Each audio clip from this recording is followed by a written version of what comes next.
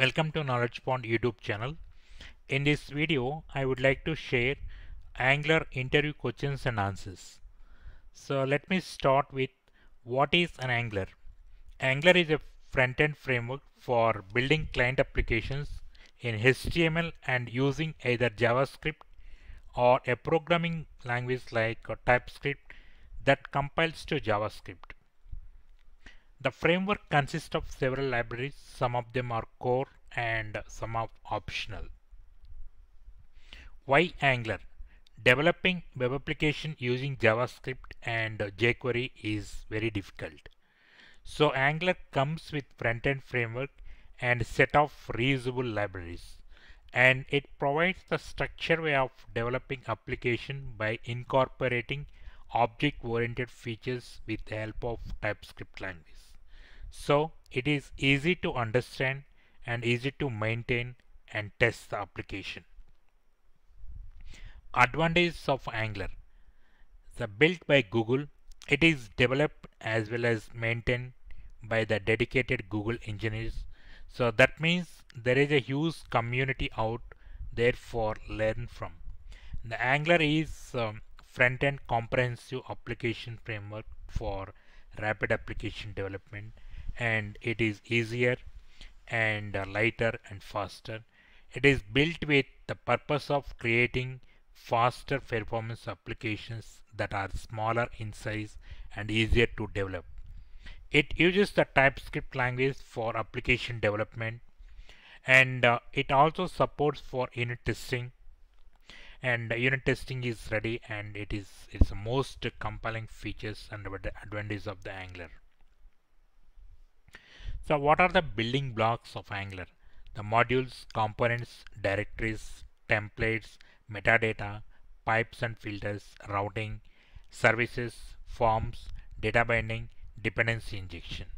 So let me go through each one. So what is the module? The modules are great way to organize an application and extend it with capabilities from external libraries. Angular module is a collection of components, directories, pipes, making some of them public through the exports property so that external components can use them. So what is a component? A component is one of the building blocks in Angular. A component is technically a directive, but the components are so distinctive and central to Angular application that Angular defines @component directories. So what is the directive? The directive decorator allows us to mark a class as an Angular directive and provides the additional metadata that determines how the directives should be processed, instantiated, and used at runtime. We have built-in directives like ngif, ngfor,ngswitch.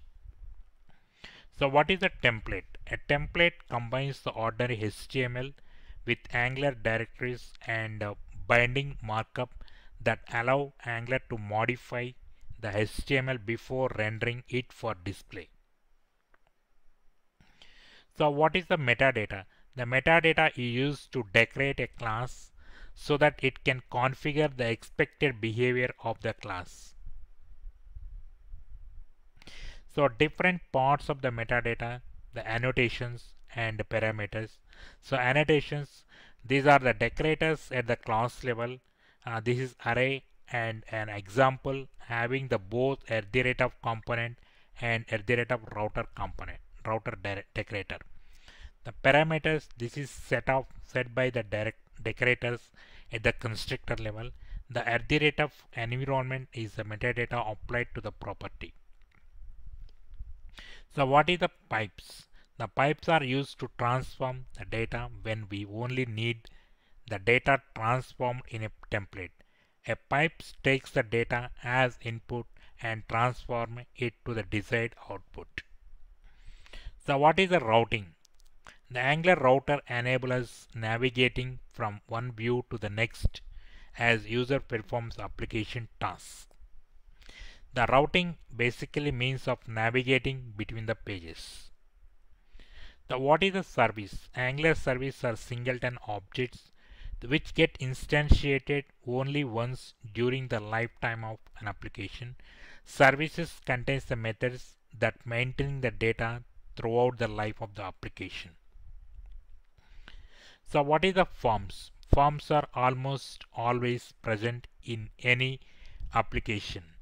Forms are an essential part of many web applications, being the most common way to enter and edit the text-based data. Angular supports two types of the forms. One is the template-driven forms, the simple forms that can be made rather quickly. The second is reactive forms. Angular reactive forms, also known as model-driven forms, offers an easy way to use reactive patterns and validations. So what is the data binding? Data binding is the core concept in Angular and allow us to define the communication between the components and the DOM. So there are four forms of the data binding. One is the interpolation, the property binding, event binding, two-way data binding. So what is a dependency injection? Dependency injection, or DI, is a software design pattern that deals with how components get hold of their dependencies. It is a way to create objects that depend upon other objects. So dependency injection system supplies the dependent object when it creates an instance of the object. So what is the TypeScript? The TypeScript is an open source programming language and developed and maintained by the Microsoft. So it is a superset of JavaScript and adds optional static typing to the language. So how can we write and run the Angular applications? So we can write Angular application by composing HTML templates with Angularized markup. And once you write the component classes to manage the templates and adding the application logic in services and boxing the components and services into module, then we launch the application by bootstrapping the root module. Then Angular takes over and presenting our application content into a browser and responding to user interaction according to the instructions we provided. So what is the compiling? The compiling is the general term for taking the source code written in one language and transforming into another. So what is the transpiling? The transpiling is the process of converting our TypeScript code into JavaScript by using TRACEUR or JS compiler. So what is the JIT and AOT compilation? Angular compiles the components to native JavaScript and HTML. There are two types of compilation. One is the AOT or ahead of time, and second is the JIT, just in time. In case of AOT, the application is compiled and optimized at the build time instead of runtime. So this improves the rendering of the application UI. This approach should be used in the production builds.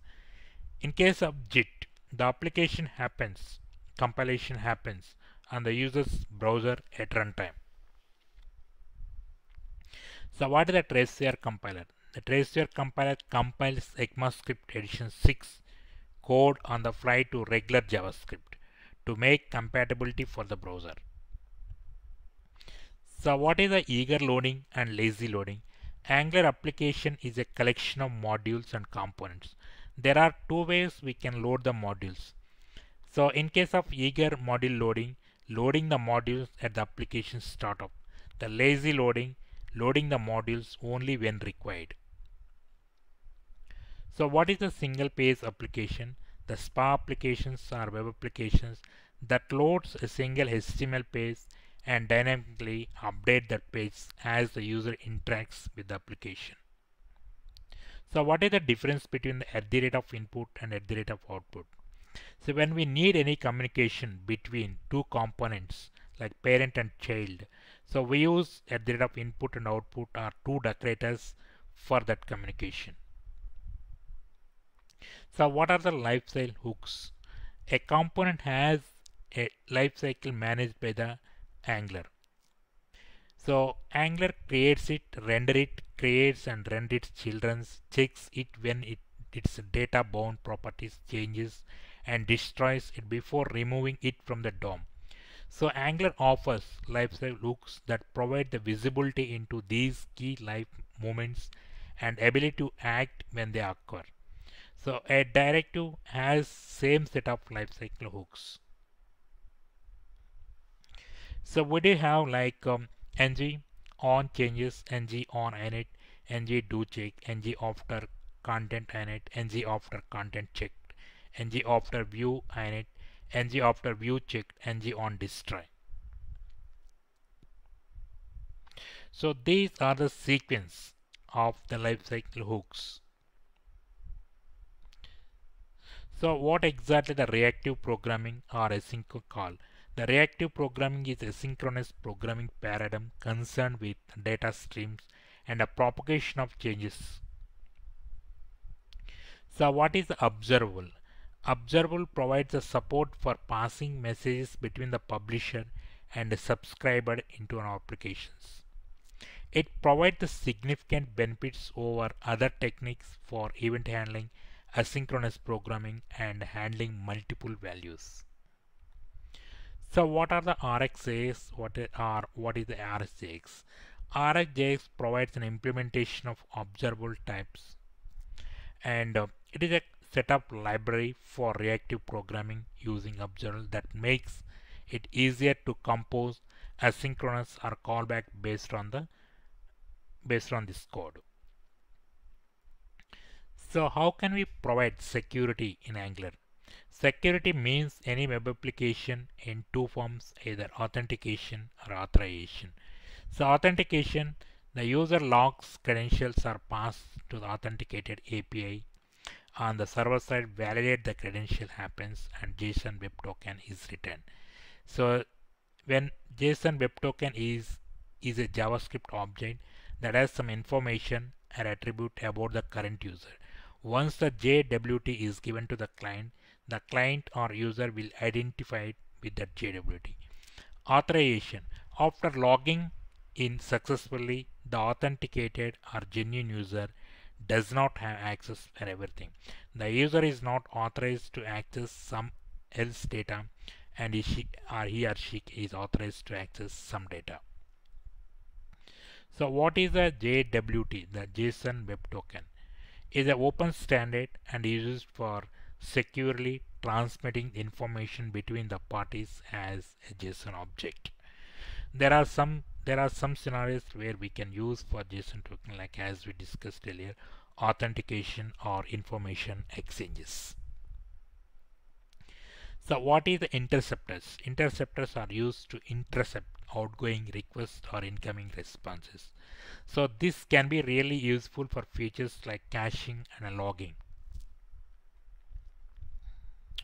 So web application security risks. What are the different security risks we can face it?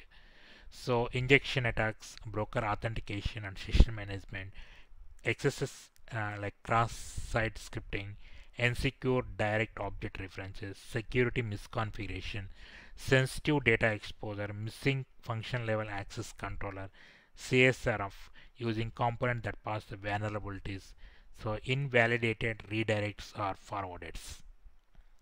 So what exactly the state management? So as a requirement for JavaScript single page application have becomes increasingly complicated, so our code must be managed more state than ever before. So this state can include the server responses or cache data as well as the locally created data that has not yet been persisted to the server. Like UI state is also creating in complexity as we need to manage the active routes, selected tabs, spinners, pagination control and so on. Managing this ever-changing state is hard. If the model can update another model, or then view can update a model which updates another model, and this in turn might cause another view to update. So at some point we no longer understand what happens in our application as we have to lose the control over them. So we keep this state, and so we need to maintain the state of all these changes. So that's we call it state management. So what is a REDUX? REDUX is a library which helps us to maintain the state of the application. So what exactly the Angular cookie? A cookie is a small piece of data sent from the website and stored on the user's machine by user's web browser while the user is browsing. Cookie persists across the multiple requests and browser sessions. Should we send them to the end, they can be a greater method for authentication in some web applications. So what is Angular Material? Angular Material is a UI component library for Angular developers. Angular Material components help us constructing attractive, consistent, and functional web pages and web applications while adhering to modern web design principles like browser portability, device independency, and graceful degradation. So what is a Bootstrap? Bootstrap is the most popular HTML, CSS, JavaScript framework for developing a responsive mobile-first web applications. What are the different development IDs? We have Visual Studio Code, Visual Studio Express are here, Atom, Subtext, WebStorm. So what is the ECMASCRIPT? ECMASCRIPT is a scripting language which is developed by ECMA International Organization. So what is the package.json? This file contains the information about Angular projects, and following are the typical settings in the file. Like we have all settings like what are the packages we installed, what are the different versions of the packages, and TypeScript information, JavaScript like Angular information, and by using this information and npm to identify to install the corresponding package to this current application. So what exactly is CLI? The Angular CLI is a command line interface to scaffold or build Angular application using the Node.js style. It is a command line tool for creating the Angular application. So what are the Angular CLI commands? ng-new for creating new project, ng-serve for running the project, ng-generate for generating components, directories and services, ng-test for run the testing. So what is the Node.js? Node.js is open source cross-platform JavaScript runtime environment that executes JavaScript code on the server side. So what is npm? npm is the Node Package Manager, is a package manager for JavaScript and the world's largest software registry. So what are the npm commands? We do have install, build, rebuild, start, restart, stop, uninstall, update or version. So what are the different types of testings we can do in Angular? An Angular project is made of modules, components, templates and services. They all run inside what known as the Angular environment. So we can test an Angular application in two ways, like unit testing or end-to-end testing. So what are the tools for testing? We do have Karma for unit testing and Jasmine and Protractor. So if you like this video, and please subscribe to my YouTube channel so that you would get latest updates. Thank you very much for watching this.